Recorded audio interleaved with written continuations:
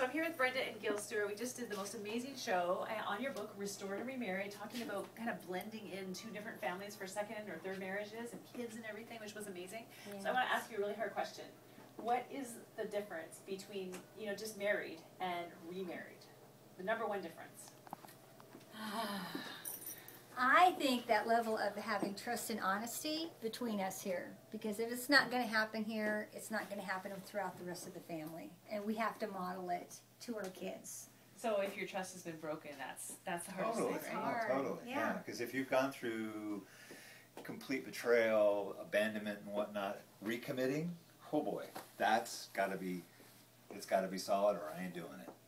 Yeah. Okay, so one piece of advice that you can give people that are watching this that are remarried or going to be remarried, what would you say? One from each of you. I was waiting for this question, and I would just have to say, deal with your stuff before you go into the next marriage. Mm-hmm. Don't bring it with you. Get it underneath the blood and under the cross, because when you recommit, you want all of you for all her. Mm-hmm. And I would say that whole trust and honesty thing is huge, because if trust has been broken before in the past, how can I trust you again? And we're robbing ourselves of the relationship that can be restored that God wants for us. Yeah. So this is the kind of amazing information. This is just the tip of the iceberg. It's going to be such a great show. If you are in this situation or you know somebody who is, make sure you tune in.